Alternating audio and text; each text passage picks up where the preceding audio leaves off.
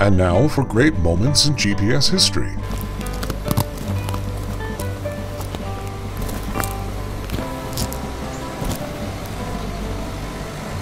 Henry, is our tractor driving itself?